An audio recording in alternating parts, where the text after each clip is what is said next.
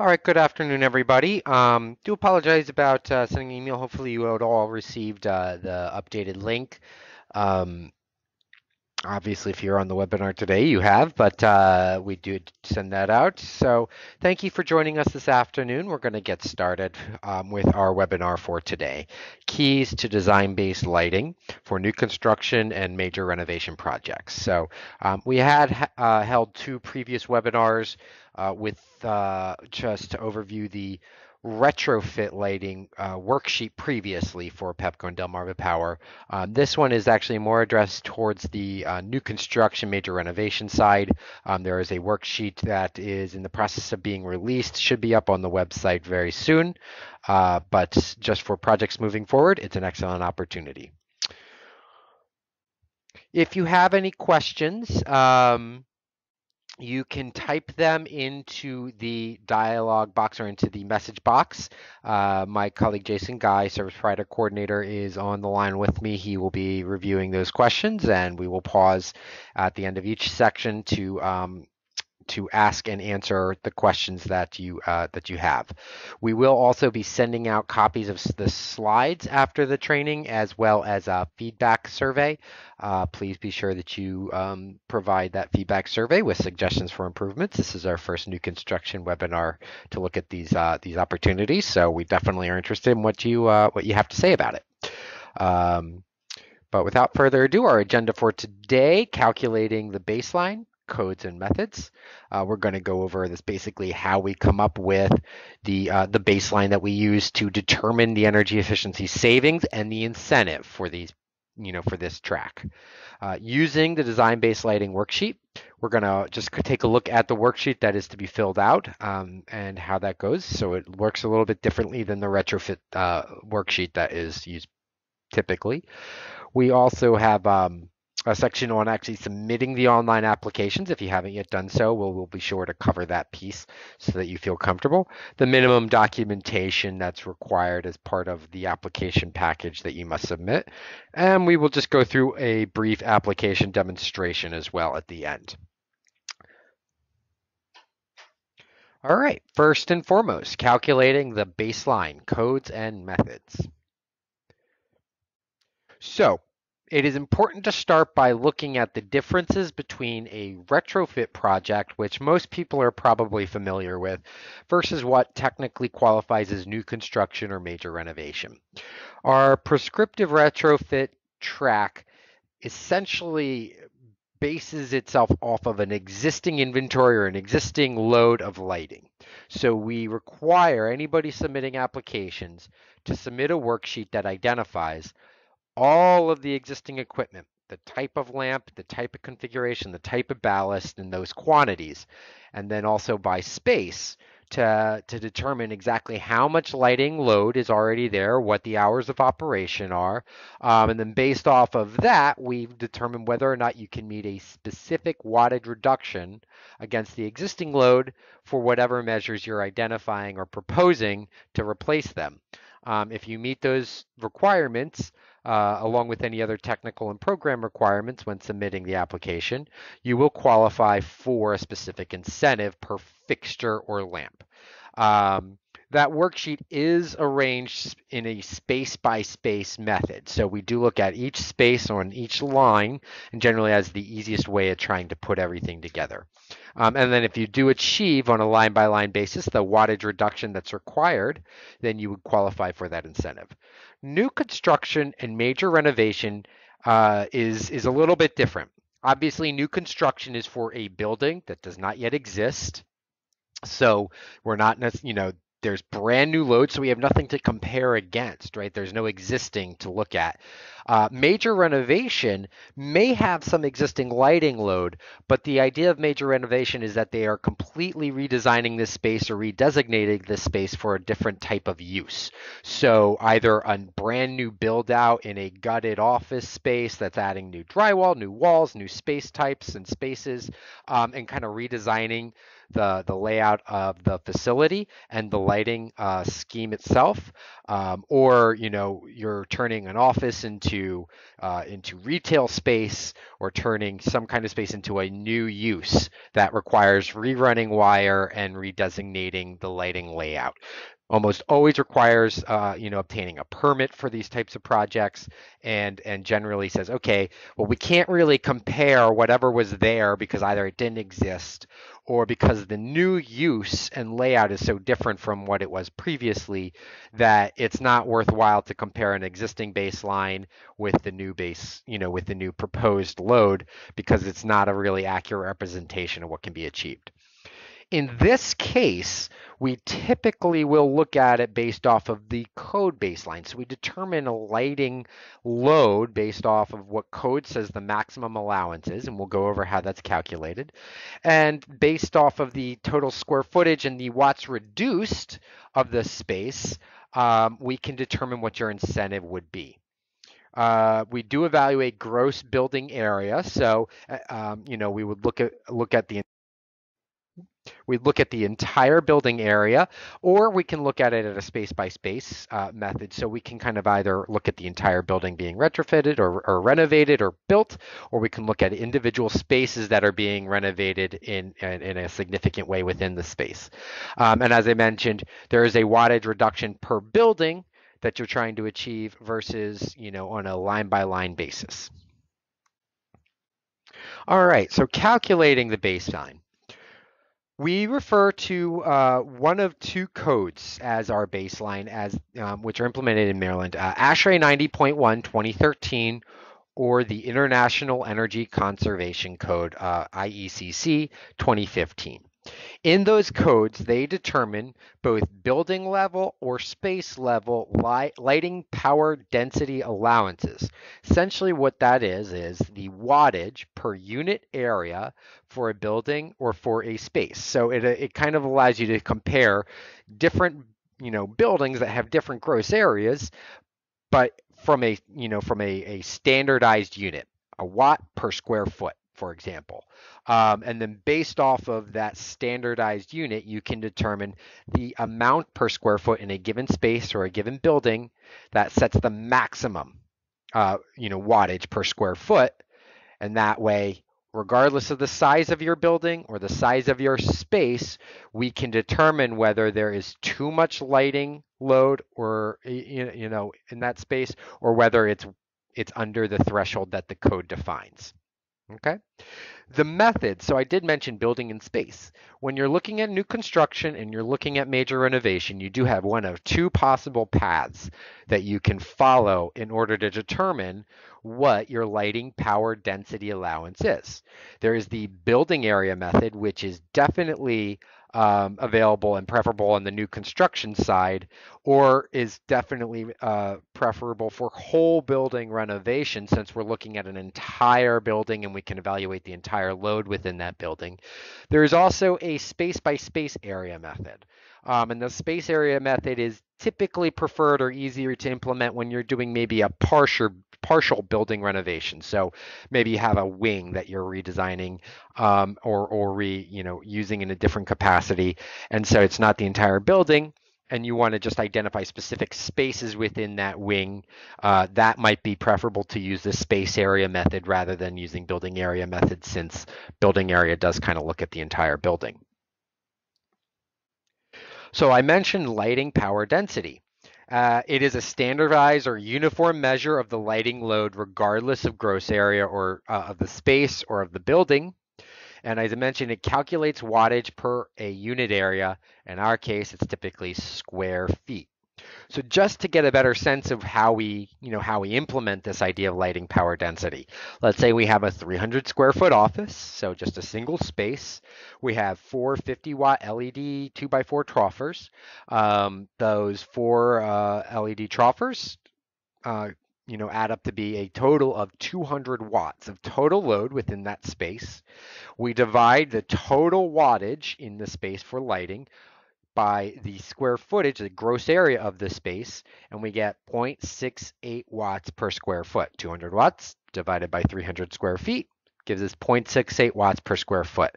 That is considered the lighting power density of that office. So now we have a standardized unit and we can compare it against other office spaces that might be 1,000 square feet or only 50 square feet. To just say, hey, which one is most efficient in terms of its lighting load? Which has the lowest lighting load or which uses lighting most effectively.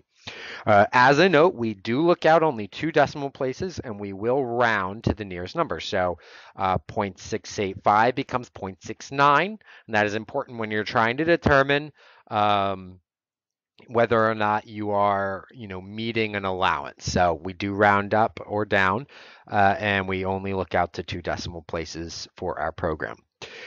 So when we determine whether or not you're meeting code, what code does is that it sets caps based on space or building lighting power density allowances. I've used that phrase a couple times now. For interior spaces, they either set an allowance over the entire building, that's the building area method. So we say, okay, this is a certain type of building, an office building, a hospital, a retail building, a warehouse. And they take all of the different spaces essentially within that building and just lump it as part of that office or that warehouse, and they set a standard. Maybe it's 0.82 watts per square foot for the entire building. So you might have individual spaces within the building, like corridors or individual private offices or break rooms that have on an individual level a different space type allowance, but we just lump them all together and say, we'll just say in some places you might be over what a space allowance would be, in other places you'll be you'll be far below, and just kind of average it out. And as long as the average for the entire load within the building is less than what that building allowance is, then you're good. The space area method requires you to identify every single space that's part of your project or your scope, and it sets an allowance based off the specific space type and how that space is used. So as I mentioned, a private office has a different allowance compared to an open office, or compared to a dining or break room or a corridor or a restroom. And when you use the space area method, you have to meet that individual allowance for the space, so they'll each be different. Likewise, for exterior, which is also covered by the code lighting power density allowances, we start by identifying the space area. So we have like a exterior parking lot or a building facade, but we actually will determine what zone that space is in, that exterior space is in. We'll go over what those zones are shortly. And then based off the zone, you have different allowances. The LPD determines different allowances based off the space type. So they add you to add on from where the space or the zone base is. So just to kind of cover what we're talking about very specifically, this is the code, pulled from code. These are the lighting power density allowances. In this case, as you see, building area type, this would be for building area method. Just to grab a few, automotive facilities. So you take the garages, the offices, the restrooms, the workshops, corridors, add that all together. They have a max allowance of 0.8 watts per square foot. When evaluating your project, you would have to, improve, be less than 0.8 watts per square foot. Another option on another page here, also building area, you can see offices are 0.82 watts per square foot.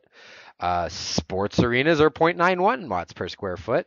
Warehouses down to 0.66 watts per square foot. Parking garages, so not conditioned space necessarily, but if you do have a building attached parking garage, 0.21 watts per square foot. So you see that there's different allowances depending on the type of building that we're working with here.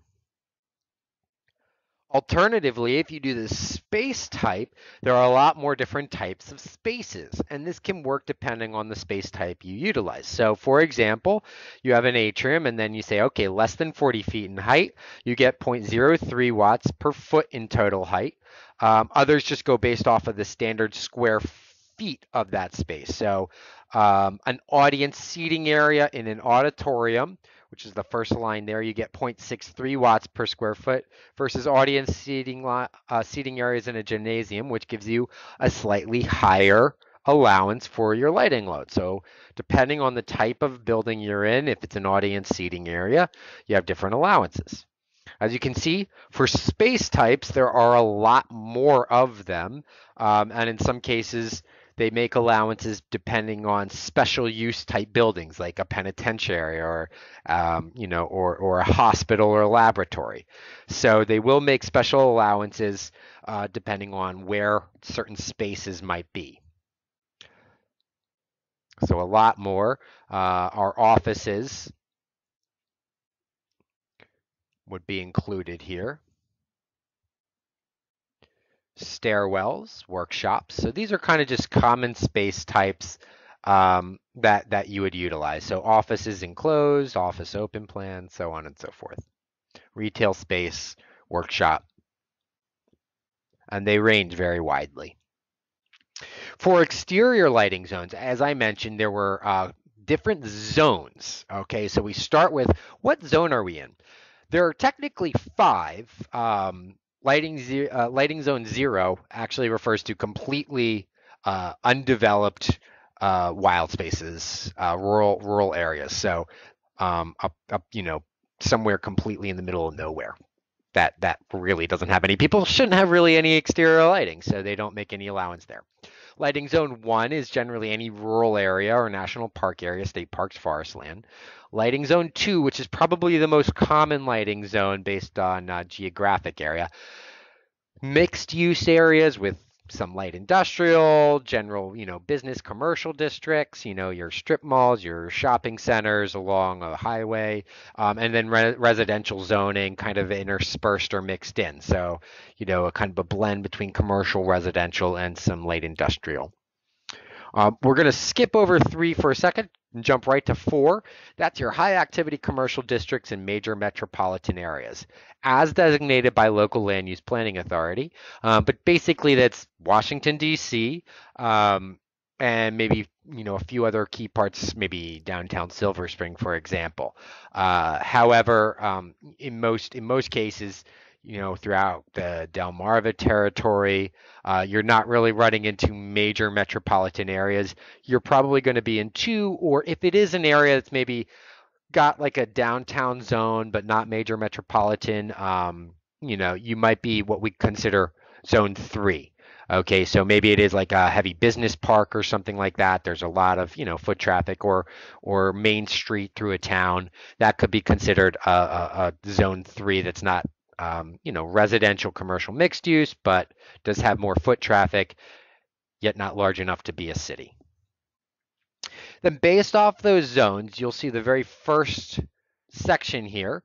Zone 1, regardless of what the space is, you will start with a certain minimum allowance. So zone 1, every rural area, you have up to 500 watts that you can claim. So if I just put on, two 200-watt wall packs on my building in zone 1, I don't even care what the space type is. That would be within the allowance. All right. Whereas zone 2, it's 600 watts. Zone 3, 750 watts. And then, of course, major metropolitan areas, you have up to 1300 watts. So it's always very important to identify where you're starting or what zone is, because that's your starting point in terms of what your base allowance is. Then it also helps determine what your additive allowance is. Depending on the space type you identify, you would add the watts per square foot. All right, and with each zone, you can see that there are different watts per square foot for each different space. So parking areas and driveways. So just your standard parking area in a zone 1, you get 0.04 watts per square foot. In major metropolitan areas, they have a much higher allowance, 3 times the allowance plus. So you get 0.13 watts per square foot in your parking areas. So if I have my 10,000 square foot parking area, I would take that 10,000 square feet times 0.04 in the first case, and I would get my 400 watts added on to 500, so 900 watts total in my rural, compared to a 1300 extra watts. So I essentially would double my allowance in a zone 4 parking lot with a 10,000 square foot parking area. All right. So that's kind of how that works based off of each zone. So make sure you're paying attention to where the zones are. And in most cases, you'll likely be in a zone 2 or a zone 3. They do have different types beyond parking areas. Walkways less than 10 feet. You'll notice that some aren't by square foot, but actually by linear foot. Some are actually based off of the linear feet of a door width. Some are based off of just the basic number of entries. So for parking near 24-hour retail entries, 800 watts per main entry. So if you have 3 doors at a retail entrance, you get an extra 800 watts for each door that you have. Drive-up windows per drive-through, you get extra wattage per drive-through. So you can see that there are a couple different ways of trying to calculate these. We have what we consider tradable surfaces and non-tradable surfaces. So each one has its own special way of trying to calculate the allowance and the total watts of lighting that you can install at that space. If you are determining the building area specifically for exterior, this can be problematic. Most times you're going to have site plans. You're not doing major renovation. You're not doing new construction without having a site layout. So a lot of that work should be done from the get-go. Shouldn't be hard to determine your building area. With exterior, it might not be as obvious. You don't have a lot of major renovation for exterior area, but maybe you are running new line and new pole, putting up new poles, which could be considered, or maybe you're turning a parking lot into a sales lot or something. So there might be a redesignation of that, how that space is used. So if you don't have access to site plans, you can always refer to the State Department of Assessments and Taxation Real Property Search website, which allows you to look up. You can go to that link there.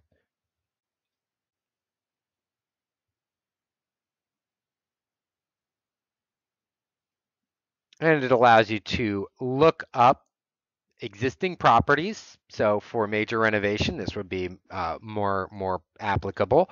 But existing properties by street address, by parcel number, you would just enter the street number and just the name of the street. You don't do any suffixes or prefixes or anything like that. And you can identify the property and see what the existing above grade living area is. So that's what the gross square footage of an office facility or an existing building would be. If you're doing a whole building renovation, that's what you could enter in, for your square footage there. You also can use a variety of Google Maps based tools to determine square footage of an existing area. These aren't as accurate and definitely not preferable, but it's at least something to start with just to kind of verify. So you type in an address.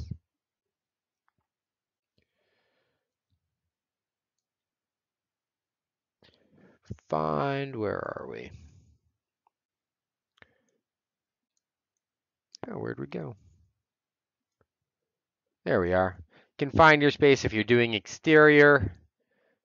You left click on different pieces of the space you want to look at, and you see you drop these pins or flags. You can highlight the green shaded area, which is the gross area, and then come down, and that'll give you a rough estimate of the square footage of the space. Be conservative. I would shave off a couple thousand square feet, if not more from that, just to be on the safe side. But again, one way of trying to determine exterior building areas when trying to enter that information. Please be sure you're double checking your numbers.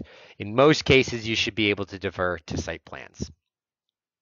All right, so just to run through a quick lighting power density example, how would this ultimately all come together? I get the area of my space, building or space type.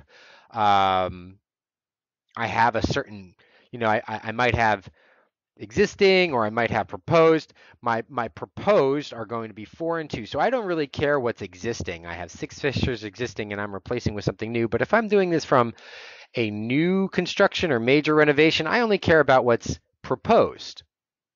So for my first group of fixtures, I have to determine, okay, the square footage of my enclosed office space. So I have 200 square feet. I add them all together. I have 204 watts of existing lighting load over 200 square feet. I have 1.02 watts per square foot is what my proposed allowance is. Is that more or less than the maximum allowance as defined by code? Well, for an enclosed office, it's 1.11. I'm less, so I am abiding by the code requirement. So in that case, I've done everything I can and I'm meeting code requirements. On line 2, I have 2 fixtures in this case. Again, we take this, 2 quantity times 30, get 60 watts total lighting load over 100 square feet. In this case, it's a 0.6 watts per square feet. Again, it's in an enclosed office, so am I less than or more greater than the max allowance? I am less than 1.11 watts per square feet. Again, I am meeting the code requirement. So you just look to see, all right, am I above or below that number? Once I add everything up together and divide it by the total square footage, am I above or below the code allowance number? You would do the same kind of process on the exterior. You say, all right, I have 10 100 watt wall packs, so I have 1,000 watts worth of load, and then I divide that by the square footage of my building facade area. Am I above or below what the building facade allowance is for the zone I am in? And then I will be okay. All right. So before we jump into actually filling out the worksheet, I'm going to pause briefly and see if we have any questions. Jason?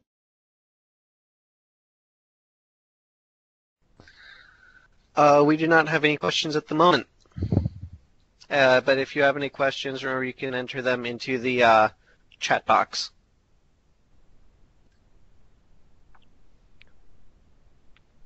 All right, Jason, thank you very much. So no questions. If you do have questions, please feel free to type them in the message box, and we will be sure to answer them at the end of each section or at the end of the webinar.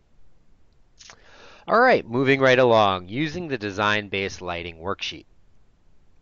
All right, here is the basic way that this works, that this is put together. Design-based lighting, new construction, major renovation. Not in, you can't choose between retrofit or the new construction track. It has to be new construction, major renovation. We have 2 tiers of incentive. We have tier 1, which is 40 cents per watt reduced, and tier 2, which is 80 cents per watt reduced. If you qualify based off of determining, all right, if I have my 100,000 square foot manufacturing facility, I calculate my total lighting allowance, which is for a manufacturing facility doing a building area method. You would have 1.17 watts per square foot. So my total lighting allowance is 117,000 watts. I then figure out what am I proposing to install, all the different types of fixtures, all added together. Well, my proposed load is 65,000 watts. And I can, verify that with my fixture schedule and lighting layout, which I would provide. Then I can determine what the watts reduced is against the maximum allowance for that type of facility and the gross area of that facility. So I take my 117,000 watts, I subtract my proposed load of 65,000 watts, and I get a delta or savings of 52,000 watts. So I am 52,000 watts less than what the code maximum allowance would give me for a 100,000 square foot manufacturing facility. All right, so to determine tier 1, I have to reduce at least 10% against the maximum allowance. So I have to be 10% or more below the maximum allowance. And I get to claim 40 cents for every watt reduced up to 20%. All right, so the first 20% of watts that I've reduced, so long as I've reduced it by at least 10%, I can get 40 cents per watt reduced for every watt that I've taken off of that max allowance load. Beyond 20%, maybe I achieve more than that, In this case, with the example, I take 52,000 over 117,000, I get 44%. So every watt beyond the first 20% qualifies for the tier 2 incentive, which is 80 cents for all of those watts, up to 50% of the code allowance. So if I can, the best I can do with my lighting, my new construction or major renovation lighting project is to reduce against the maximum allowance by 50%. If I do 60%, 70%, hey, that's great. You have saved even more for your customer and they will have a very efficient building, but we will only incentivize up to the 50% of the max. So half of 117,000 watts for this 100,000 square foot manufacturing facility. In this case, I have 44% savings. So the first 20% of my savings, which will be 23,400 watts, I can incentivize at a rate of 40 cents per watt. So I get $9,360. I add that to the next watt of 24%, to make up the rest up to 44%. That 24% is 28,600 watts, and I can apply the tier 2 rate to that, which is 80 cents per watt reduced. So my tier 2 calculation is 22,880. Combined, my overall incentive would be $32,240 for my 100,000 square foot manufacturing facility. All right. So that's basically how we calculate. Now, you don't necessarily have to go through all this process. I mean, unless you want to try and anticipate your incentive before filling out the worksheet. However, all you need to do is know how big your building or your spaces are, what you're installing, and what type of building or spaces you're installing your fixtures into. All right, so as long as you have a proposed load and quantity of new fixtures, a building type or space type, and the gross area of that building or those spaces, then you can enter that into the worksheet and it'll do all this calculation for you. So, but just to kind of show you how it comes to this incentive level, this is basically the process. When you open up your worksheet, you'll notice it looks a little bit like the retrofit. You will see that you have a tool version. Currently, this is the very first version of this tool. So when this is officially released, you'll see it'd be 1.0. Make sure you're using the most recent version. The best way, of course, of doing that is to download from the website every single time before you start filling it out. But you'll have a tool version. You have a couple tabs at the bottom. There's the instructions tab, and then you have information page, lighting, inventory for interior, and then if you do select exterior lighting inventory that you are doing that as part of the scope of work, you will see a tab populate for exterior lighting inventory to enter in that. And those three blue tabs are the tabs that you must enter in information in order to populate the worksheet. The instructions tab, just like with retrofit lighting, kind of has some general information about how to fill out the worksheet. So great reference tab for you. If you have any questions about types of information or what exactly we're looking for, please be sure to refer to the instructions tab. That has a lot of information there for you. But more interestingly, here is the information page portion of the worksheet. The way this is put together is you have a project name. You will select the building type. Again, that is critical. The project address. So even if it's new construction, you should have a basic address there for it. The customer project contact or a company contact to discuss this project and can answer questions about the scope of work as defined. Their contact email and phone number. You won't necessarily be able to populate the project ID until after you've submitted the initial application. So don't worry about that when you're filling it out. But when you do get a project application number or reference ID number, you can go back in and enter that into the worksheet prior to uploading this into the as part of your application package. You will choose an entry type. That will be where you select building or space area method. You'll enter the total building square feet. Annual building operating hours, estimated. Obviously, there are more specifics, but if it's an office building, maybe you say, okay, 3,000 hours per year.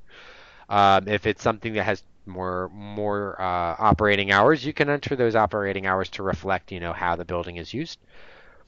Primary heating type for the building, natural gas, heat pump, electric resistance, however it's heated. And will your project include exterior lighting? If you say yes, that's when you will get the exterior lighting tab to populate. Then at the bottom of the table, you'll see where you start to enter. Now this looks a little bit different. General fixture inventory. This is essentially where you will recreate your fixture schedule, the proposed fixture schedule for your new construction or major renovation project. Ideally, you'll have a fixture type as shown on your lighting plan. It'll have a code associated with it or some kind of key. You can enter that key or assign a unique one in the first column here. You will give us a manufacturer and model number. Preferably, it'll match the DLC model number, or it can, at least align with the fixture schedule. You will enter in the fixture wattage, and then any kind of notes to tell us what type of fixture this might be, or what where it's generally going to be installed. So it's a 2x4 classroom or 2x4 office fixture, or it's a wall sconce or a high bay for for workshop or garage area lighting, general area lighting. Any keynotes that help us understand how this fixture is being used. And you essentially just enter it for every type of fixture. So in this case, I enter in all my information that I can. I have a type A, type B. You can do as many types as you want, each with the associated fixture wattage and model number. I will give it a special name, 2x4 trough or insert, exterior pole fixture, whatever it may be. And then, as I mentioned, critically, depending on how I want to calculate my max allowance for the lighting load according to the lighting power density allowances, I would select building area method or space by space method. I will definitely say the easiest way, the most straightforward way, would be building area method. And if you select building area method and you enter in some additional information, essentially you will be able to see your incentive populate on the right hand side here. When we go to the interior lighting inventory, there's a couple of ways of trying to enter this information. Obviously, you will have building plans, and you can provide us with a either space by space layout for each of the fixtures and quantities that will be installed, or you can go floor by floor if you want to summarize. So if you are doing a straight building area method and you have a certain type of fixture you're installing, you can honestly just go, all right, floor 1, you select the type of fixture that it is, or you assign the fixture location, so floor 1, or if it's space by space office type, you say whether it is conditioned or not, and then in the column M, where it says fixture type as shown on lighting plan, that's where you go and select the code, the unique code that you entered on the previous information page. And once you do that, you'll see that it automatically populates the manufacturer, model number, and wattage fixture, or per fixture. Finally, all you have to do is enter the fixture quantity. So as I mentioned, you can do this on a space-by-space level. If you are doing the space-by-space method, you'll have to do the space-by-space level. Or you would enter in the information for a floor-by-floor level. Okay, so I have a warehouse, section 1. I could do all of the fixtures in section 1, regardless of whether or not they're all in the warehouse space or not. That way you can just kind of summarize and just enter the total quantities there for that area. Based on that, you'll have a total wattage assigned to each line, and it'll add up all the wattage and populate my incentive. And then once I do enter this information, I will have this green building method summary versus a space method summary tab populate. That's kind of like the measure code summary table in your retrofit lighting, and you'll be able to verify all of your information in your proposed incentive. If I'm going to be entering information for exterior building areas, I want to make sure again that I pay very close attention to the exterior zone and the exterior space type as we selected or indicated before. A couple of key space types to be aware of when you're entering this into your worksheet. Building facades, that space type is a building wall. Okay, so you're giving us the gross area or surface area of all the walls that you are including as part of the project. All right, so the surface areas of the wall. Parking areas and driveways, that's paved vehicle surfaces. Okay, so don't necessarily want to include grassy areas or anything else like that, but definitely includes anywhere where your parking cars that will be lit, that is also paved. Building entrances and exits, entry canopies are basically in your strip malls, where you have a canopy running along the front of a lot of storefronts. Those entry canopies are considered your canopy lighting, so you're kind of basing that off of the area below those canopies. Outdoor sales, open sales areas is it's considered the sales lot for a car dealership or other type of outdoor sales or retail space where they have product displayed outside.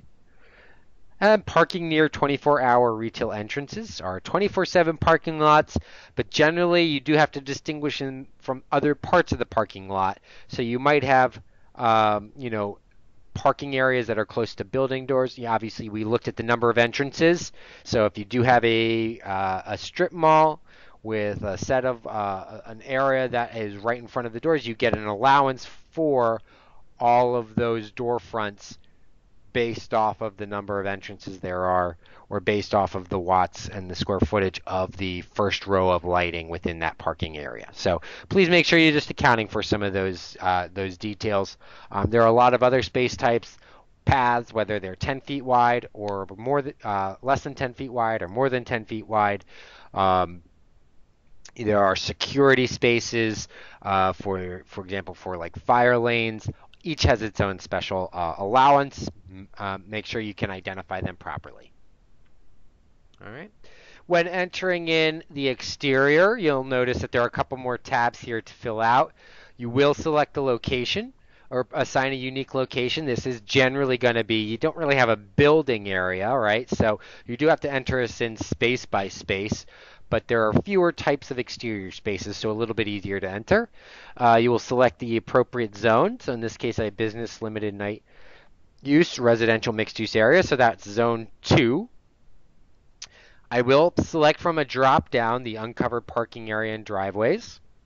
Give a gross dimension for my space or the quantity if it's something that requires a number of quantity. So this is a parking lot. I want the gross area of the parking lot. You don't need to consider just the areas being lit by certain poles. You can just give me the entire parking lot area that will be included as part of the new construction project. And in that case, yeah, it could be up to several acres.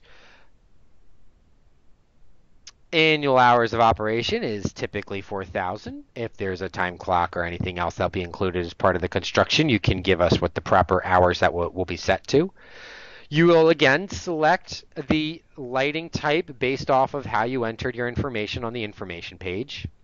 So I have my exterior fixture for my information was the type B. It will identify the model number and manufacturer, and you will enter the quantity. When you scroll to the right, you will see that the watts per fixture proposed will automatically populate depending on the code you selected, the type of fixture you selected from your drop down. And then it'll tell you what all your base allowances for the zone, watts per unit, the total allowance per watt. So there I added my gross area of my parking lot and my base allowance. So I have a total allowance of 3,600 watts. And it'll tell me what my install power was. So how many fixtures did I say I was installing in that parking lot? 5 at 150. So my total load is 750. It'll tell me how many watts I've reduced against the baseline, the percentage reduction. Here you can see the 50% cap has applied. and then it'll calculate my incentive. So the first 20% at 40 cents per watt reduced, I get 288 watts. And then, so that would be 20% of the 2850 that I did reduce. And then the next 30% up to the 50 cap, I get 80 cents per watt reduced, and that is $864. So for my 5 fixtures, I would get $1,152 total. Okay? And then that gets added in as part of your project for the exterior. All right, so that's basically how you enter it in. It works a little bit different than the retrofit. The information page, you're entering all of your proposed fixtures and assigning unique codes. And then whether you're on the interior or the exterior, you'll select those unique code tags that you entered from that drop down to tell us which fixtures these are. It'll automatically populate wattage. All you have to do is tell us where you're putting them and the total quantity, and then the rest will be automatically calculated. Okay?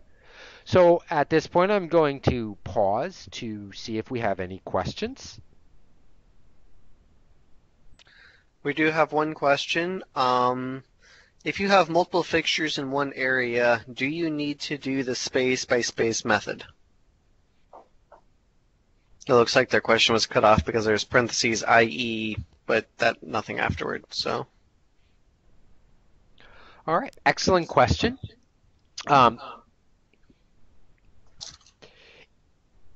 So if you do have multiple fixtures, different types of fixtures in the same space, if you are doing the space by space method to calculate it, you would have to have each one kind of separated out. All right, that would be critical. So you're going to have a separate line anyways for the new fixture. If they're within the same space, you will have to indicate that on the worksheet, and then you'd have to divvy up the gross area of that space between the two lines. So if I do have a 1,000 square foot open office area with 2x2s and 2x4s that I'm installing, I'd have to divvy up some of the 1,000 square feet towards the 2x4s, maybe that's 700 square feet, and then the rest being 300 square feet towards the 2x2s. You do get a little bit of room to play there to try and, just to see which would help, meet the biggest watt reduced, right? The watts reduction will give you, but you have to cap it at what the total gross area of that specific space is. When we're talking about the building area method, that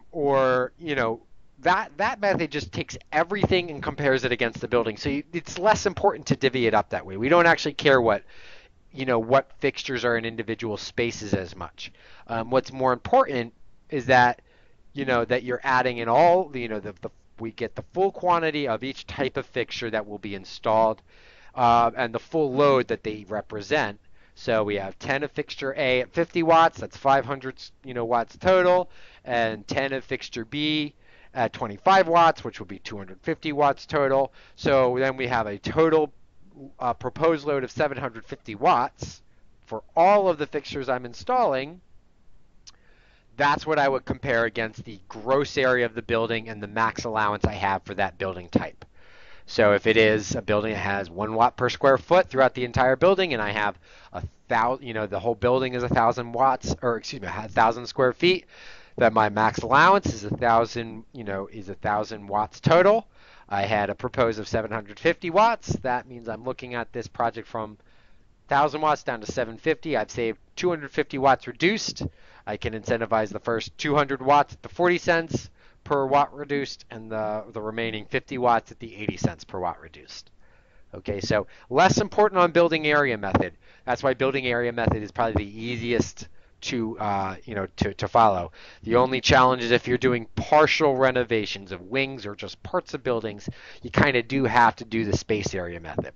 The other advantage of space area method is that in some cases, if you do full space area method, you can say, like restrooms, for example, or certain office areas, enclosed office areas, if you have a lot of enclosed office areas within a new building, well, they get a higher allowance compared to the overall office building. So an enclosed office gets a 1.11 watts per square foot. The overall office itself only gets a 0.82. So if you know that this proposed project has a lot of enclosed office space, few corridors, few bathrooms, few other, few other spaces that have a lower allowance, then it might be in your interest to go space by space because you can increase your total allowance. That's really up to you. That would take more work to enter in every space and make sure you're entering the proper space dimensions, but it would be one way of entering that information and trying to see if you can maximize your incentive based off the space by space area method. Personally, I definitely encourage folks to submit the building area method because you can summarize very easily and it's a pretty quick turnaround to be able to enter all that information effectively. Okay, so I'm going to pause again. Any other questions, Jason? Yeah, on the application, it looked like you had to input each fixture type per space. If doing the whole building method, is there a space to just enter in the LPD and building type?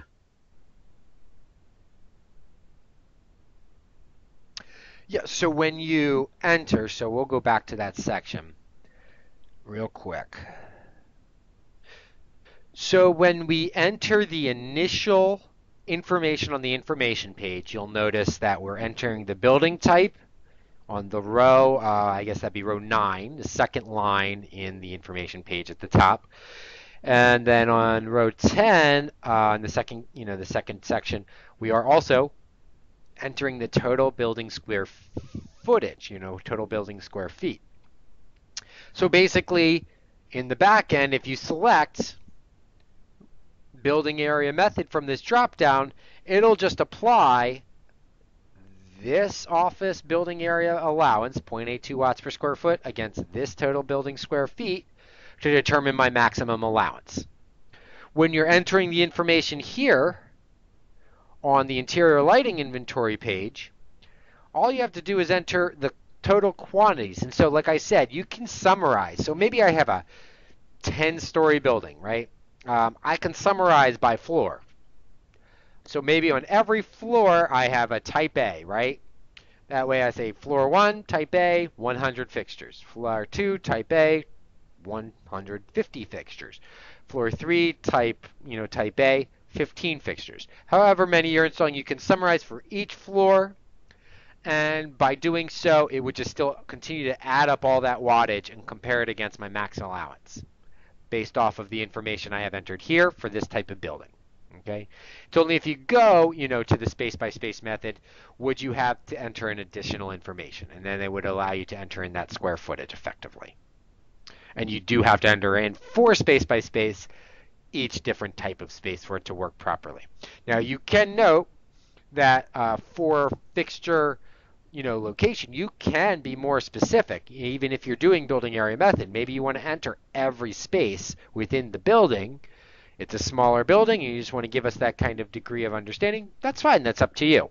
But anything that can help, easy entry, the entry time frame obviously is preferable. So you can definitely just summarize as you see fit to be able to identify the total load. But it does give you the ability, you do have to enter each type of fixture and fixture quantity for us to get the total load that you're proposing for that building type. So, okay, any other questions, Jason? We do not have any other questions at this time. All right. Well, so I'm going to run to submitting online applications. Now, this should be very familiar for you. It's basically the same process as submitting a retrofit lighting application. So if you've done this before, you will be, you'll follow the same basic process online. You will go to pepco.com business or delmarva.com business.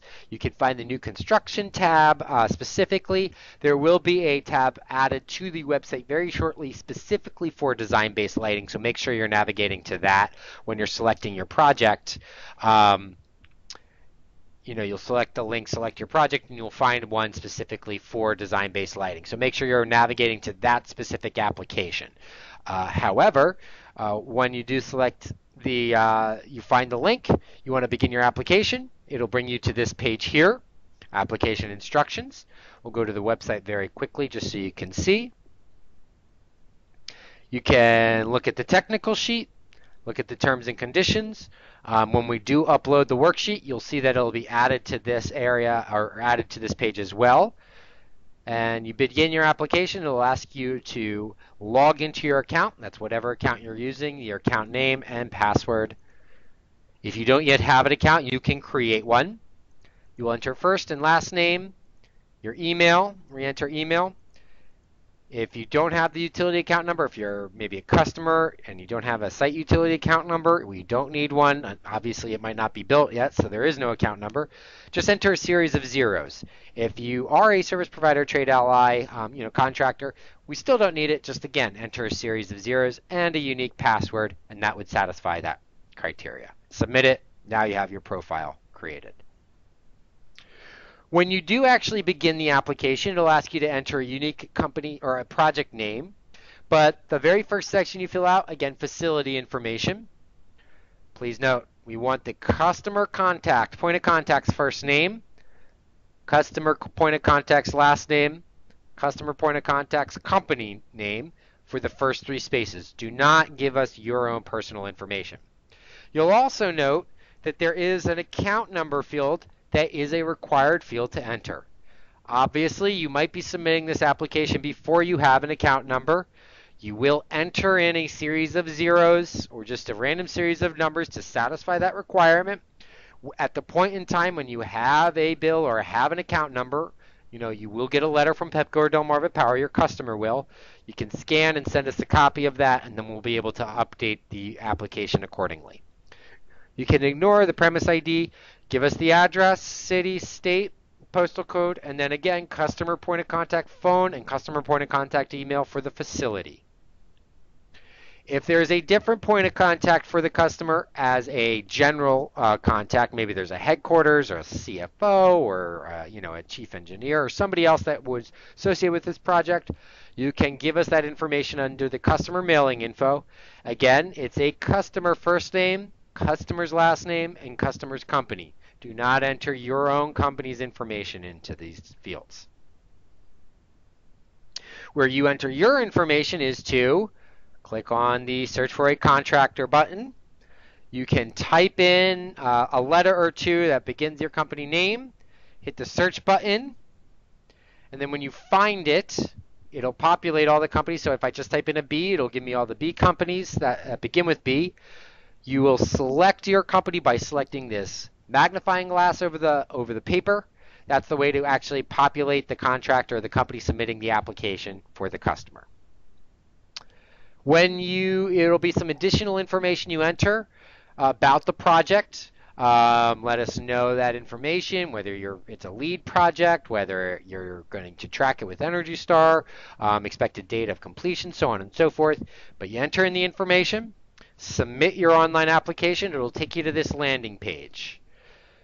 You'll notice down in the left-hand corner, you have one new task. I will select the new task. That will take me to the page where I have to upload all of my supporting documentation. So my screenshots for fixtures I will install from DLC or as applicable, my cut sheets which are necessary, the terms and conditions, and there also will be an option to upload the worksheet that I just showed you how to fill out. Okay.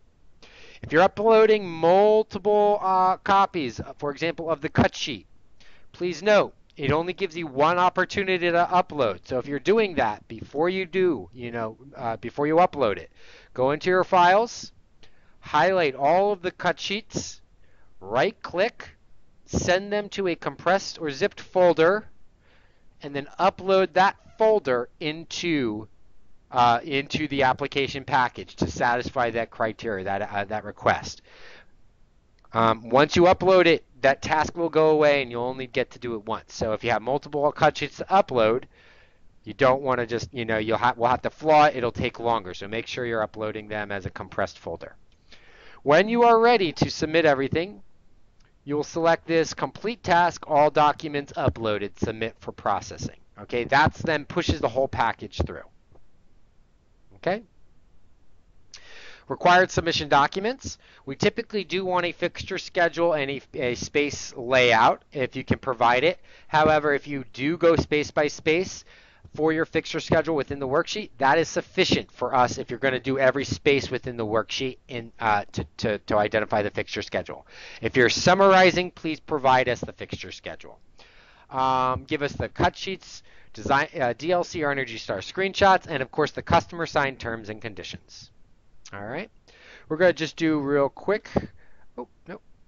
What happened in my application demonstration? Got about a minute. If I want to enter this information, you can see I enter the information as I want. I see I have test. I'd have a project ID. I would select my building type. Exercise center, for example. Enter in my address. My contact. ICF.com. 718-4886. Does it include exterior? Yes. Natural gas. 4,000 hours. 25,000 square feet. Building area method. I type in my space types or my fixture types based off my schedule.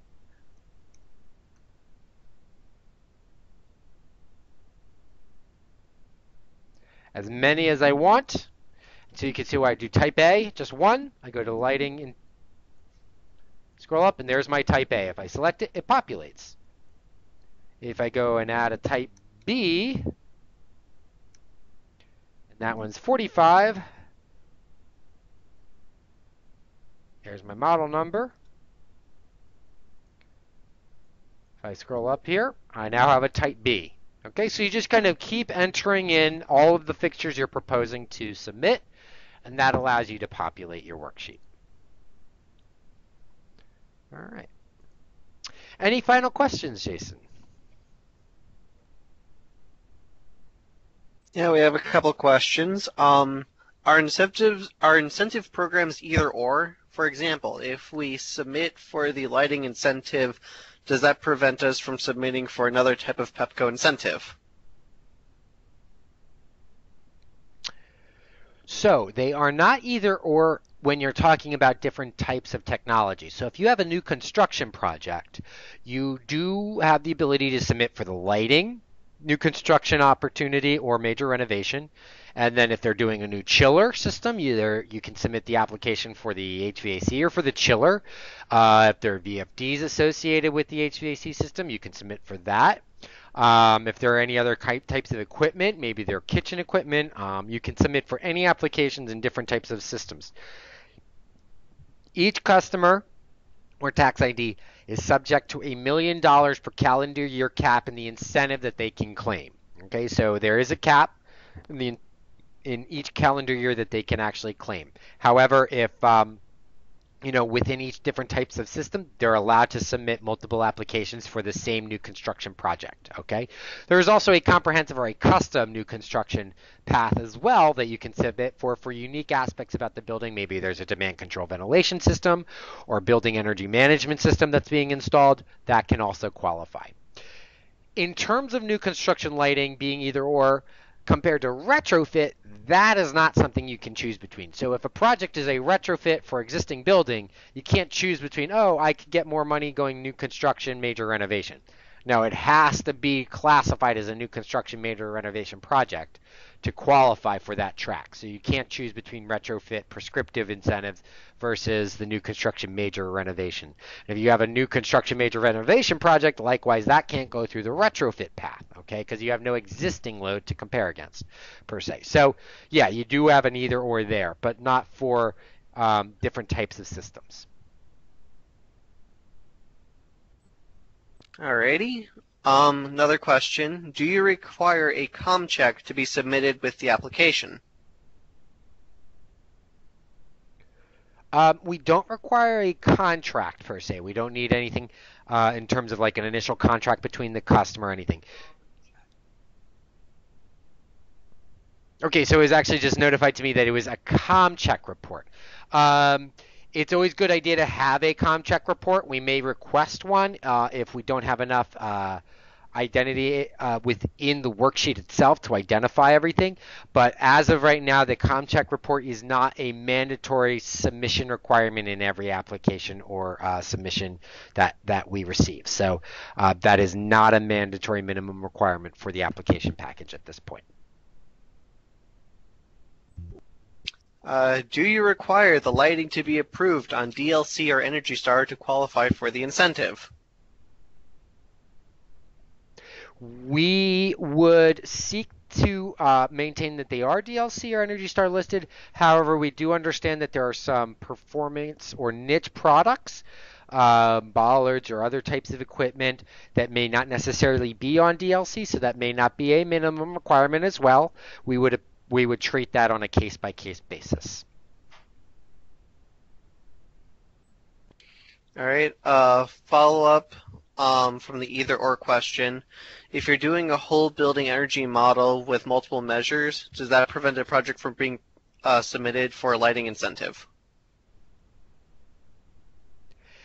No, so even if you're doing a whole building model with multiple incentives and multiple opportunities, if you want to apply for an incentive, you can choose which pieces you want. Obviously, we would encourage you to claim as much incentive as possible. So if there are other efficient pieces of equipment being installed, there's no reason not to submit those applications. But if you just want to pursue a lighting track or a chiller incentive, you can do that on a each unit or each piece of equipment basis. So there's no requirement to submit every opportunity up front for every new construction project for individual pieces of the scope to qualify for an incentive.